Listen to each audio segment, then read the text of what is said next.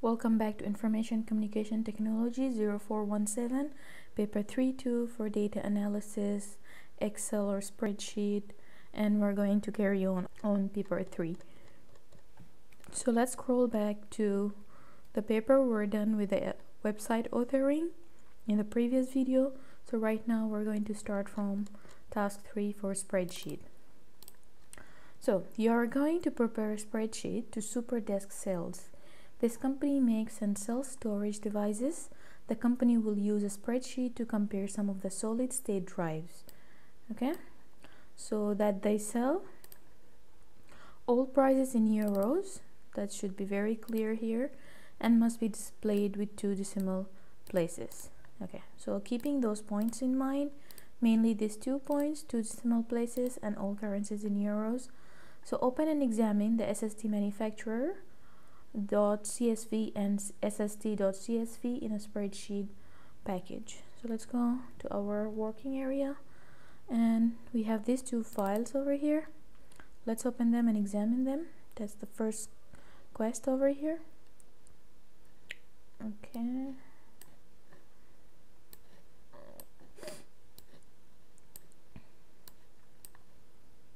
that's the first one, and second one.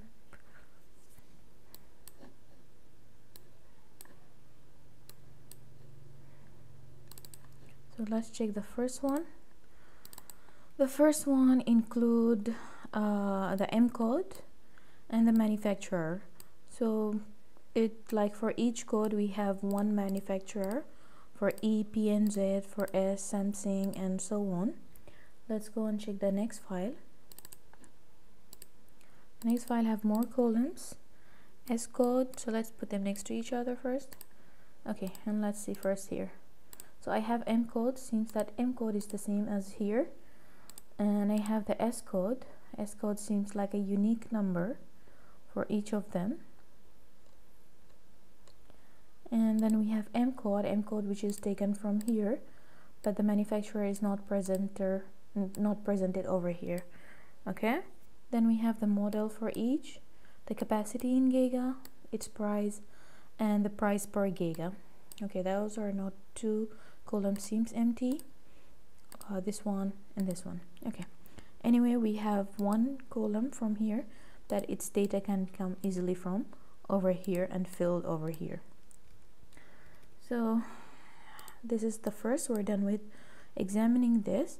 In the SSD spreadsheet, insert 2 rows at the top, 2 new rows at the top. So let's go to SSD file, and we need to add 2 new columns, 2 new rows at the top. So that's 1, and that's second. And then enter in cell A1 this following text. A1 is over here. Okay, and merge the cells from A1 till G1. Highlight them. Let me adjust it back. Okay, format the merged cell from A1 to have a white 30-point serif font and red background, as it is showing over here, but this is what, black and white. So let's make it first of all to have a white and 30-point. Okay, so let's make it with the white font, red background, and 30-point.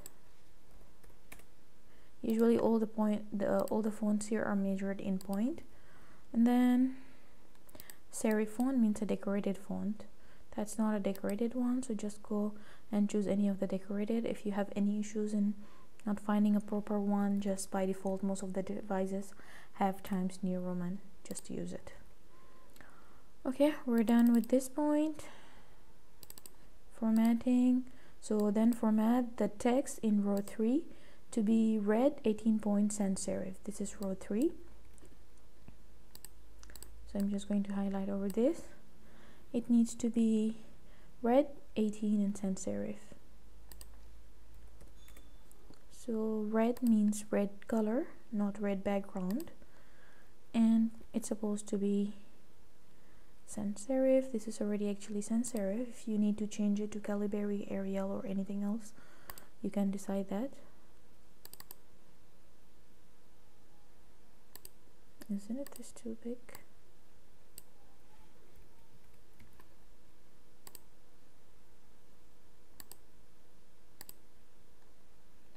I feel like it's really large. Okay, anyway.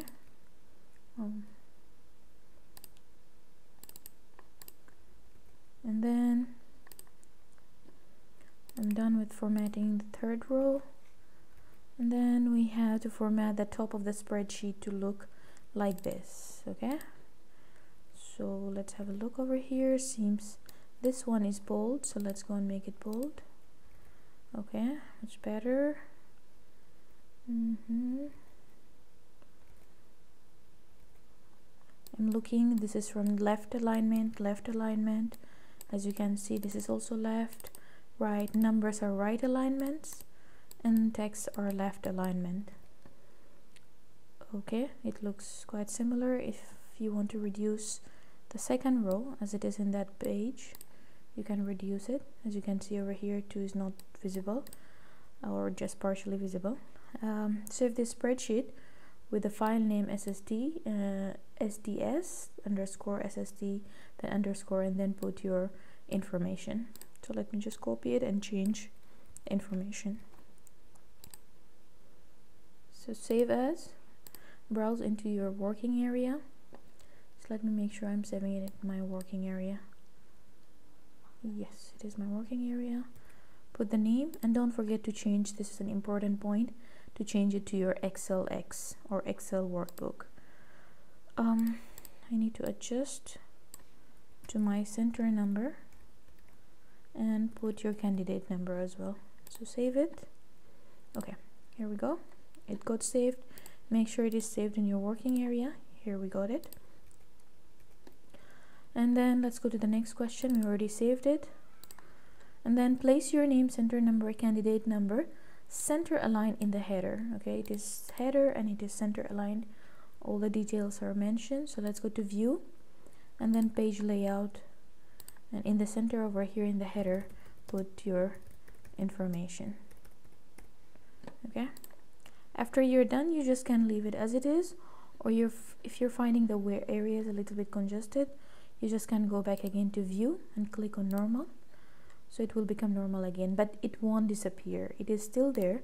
The only thing, you just expanded your work area. When you go to print, you will find that it is still visible over there.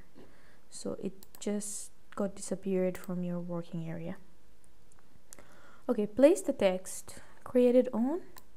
Again, I need to go and I need to take this text and follow an automated date, then space, then automated time, left aligned on the footer. Okay, so I need to put this in the footer, left aligned. So we have to open it again. So go to the footer. Actually, you can go to any footer. It's not just one. If you add it here, it will be added to everywhere. So create it on, then followed with automated date and space, and then automated time. So putting the space here is important. When you put space here, you have to go to design tab and you will get the time and date over here. So first of all, date and then time. So click on date, put space, and click on time. That's it, and you will get your time and date over here. After that, 16 in cell C4, use a function to look up manufacturer's name.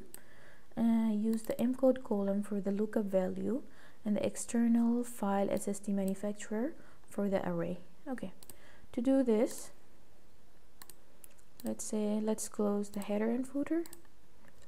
Okay, so what we need to do, we need in cell 4, C4, which is this one, we need to fill this manufacturer depending on that another file that we have it from here.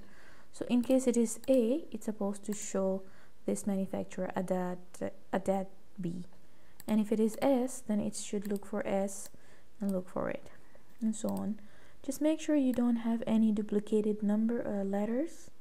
It seems like all unique letters. And then let's do it by using the lookup. So to decide whether you're using VLOOKUP or HLOOKUP, you have to look at the data you're going to use here. If the values are presented in columns, which is as right now, M-code and manufacturer, then you have to use the vertical one VLOOKUP, because you're going to look for the information in the vertical way. If your information is presented in the opposite way, in rows, so let's say M-code is presented like this and manufacturers were presented like this, then at that time it is horizontal, then you have to use HLOOKUP. Okay, so let's go and put our VLOOKUP. The value will be taken from where? From here we have to read it, and then comma for the table array, it's supposed to be taken from here. Okay, if you're facing this type of issue, as I am like over here highlighting this and it is not showing to me, so what I have to do is I have to close this one. Let me just remove this for a while, and then what I have to do, I have to make sure to open it from the file itself.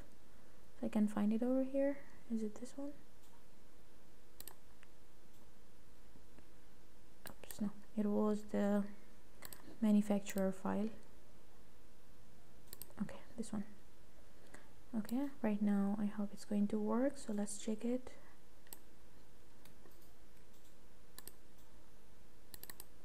Okay, so let's again put VLOOKUP, and then okay, let's put the value, which is this one, the value that will be depending on it, the manufacturer will be appearing. So comma the table array, right now we have to start to go to, this is our table. Okay, it's working right now. And then comma, so this is my table, just to mention, this is the table we're using, just to make sure that you're not including the header in it, as header is not included as part of the M code. It is just a header after all. So comma, and then they're asking for the column index. What is column index? What it's supposed to be appearing. So manufacturer, I need manufacturer to appear from this table. 1 is M code, 2 is placed with manufacturer. So I have to put 2, as 2 is the second index that I wanted. Then the last comma, and then we are looking for the exact match, which is we have to write down false.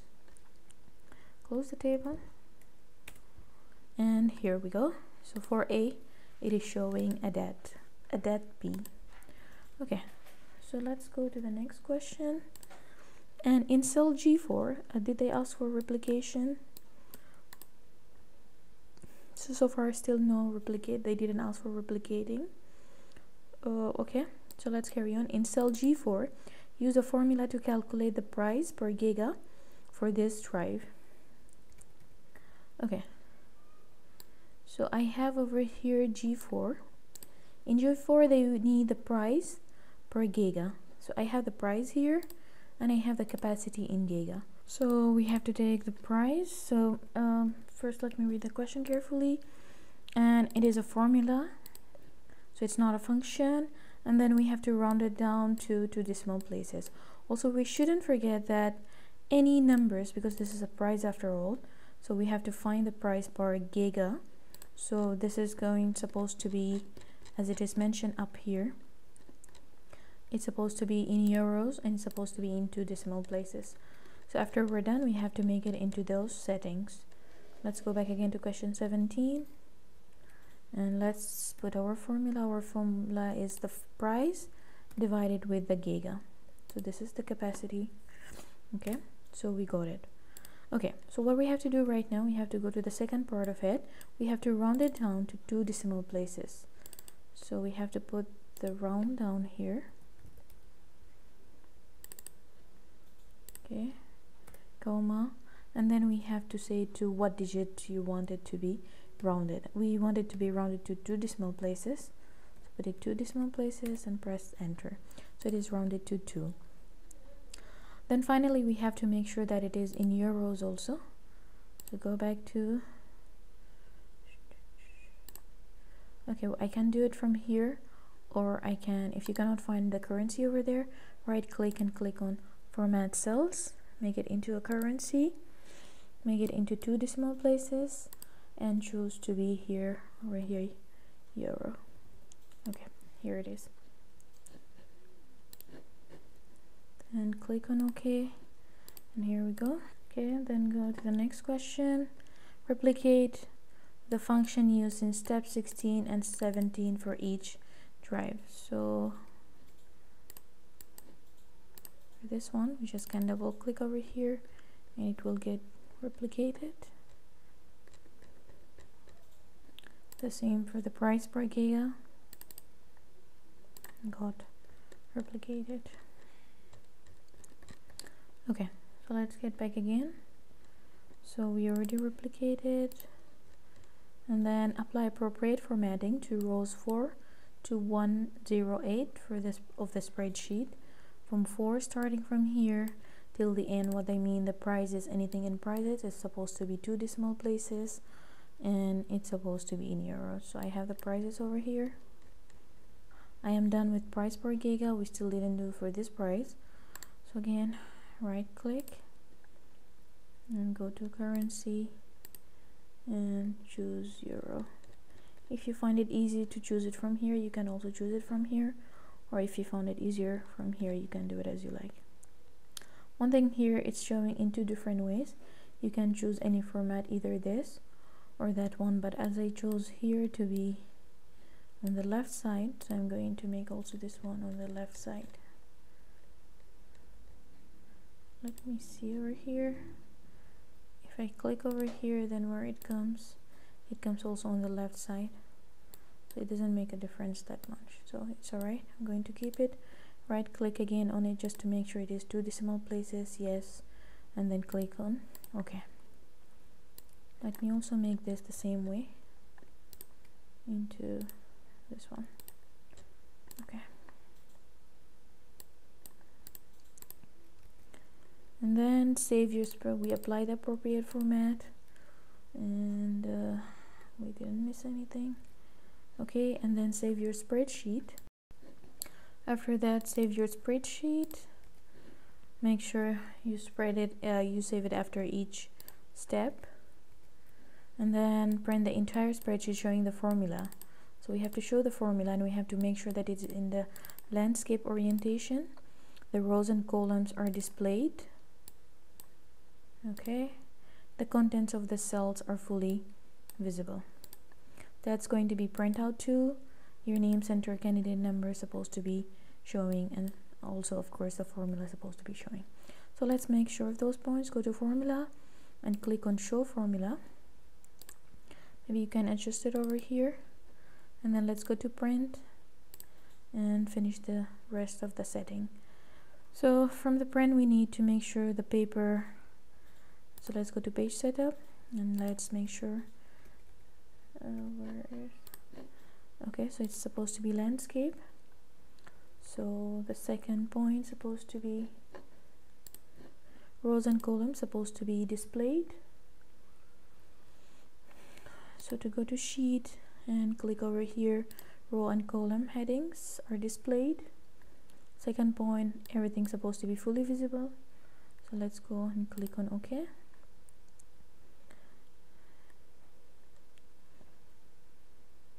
It is not mentioned that it's supposed to be on all in one page, so there are parts here remaining on another page.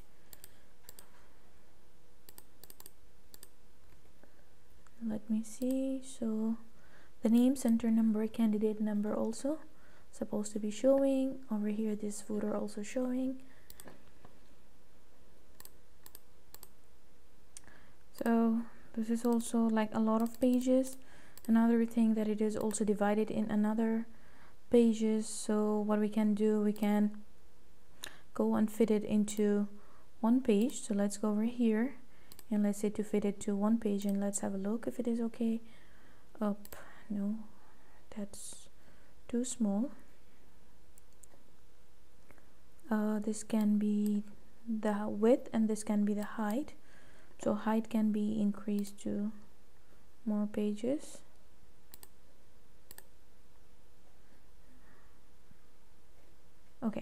Right now it looks good. What we did, we just increased the height. It shouldn't be like all fit in one page, but the width I want it to be all fitting in one page. So right now we're going just to the next content as we're changing the pages. Okay, and then we can print. This is as printout number 2. The second printout, print the entire spreadsheet showing the value. So I need to show the value right now. Make sure the printout fits on a single page wide and is 2 pages tall. Okay, it's point here mentioned single page. It's supposed to be wide and 2 pages tall. The heights can be fitting into 2 pages, but the width of all columns supposed to be in 1 page. Contents, all cells are fully visible and no splitting words. And first thing, let's go and hide the formula. Let's adjust it back again. Okay,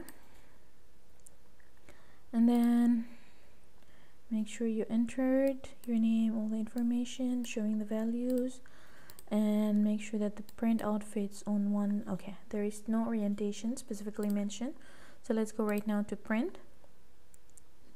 And what I need to do right now, I need the width to be all of it. So I have from A till G my columns all right now fitting into 1 page, but the height is fitting into 4 pages. I just want it to be on 3 pages. So go over here and make this into, let's reduce it and let's check it over here. Okay, that become 2. Let me back again increase it to 3 as it is asked in the question, and what's happening is becoming 4. And let me read. Okay, it's supposed to be 2 tall pages, and let me adjust this back again. Let's make it 2. Okay, just fitting 2, but I still have here a lot of space, and the header and columns are not supposed to be showing because it is not mentioned even here. So let's go over to page setup, sheet, and remove this tick. Okay, we can find that here there is another wasted pages here, white space, and in the page in the question, this question, there is nothing mentioned that it's supposed to be what specific orientation. So we can choose the orientation that we like it. So let's put it in this way, and just make sure that it is 1 width and 2 pages high. So this is what we need. And name, center, number, visible, footer is visible, and then we can print the paper. That's all for that's going to be paper 3. For the next question, extract only the drives made by Samsung or OZT that goes under 200 euros with more than 200 gigabyte of storage capacity. So we have to do some extractions over here. Okay, let's go back. Okay, what we need to do, only for manufacturer we need to set over here. So let's add it. Let's go to home and let's click on filter. It is added automatically to all the headers. And then what we need to choose, we need to choose X only. Let me just make sure, Samsung or OZT.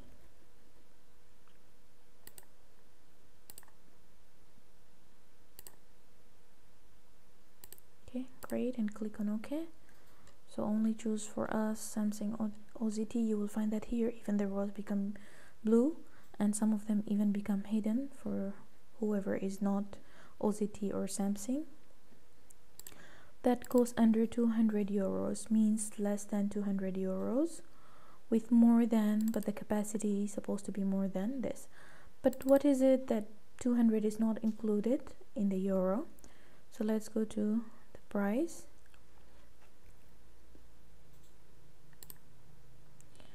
And we can say number filter, and it's supposed to be less than. So it's supposed to be less than 200. Have a look over here. In price, we have a lot of prices under 200. Let me have a look.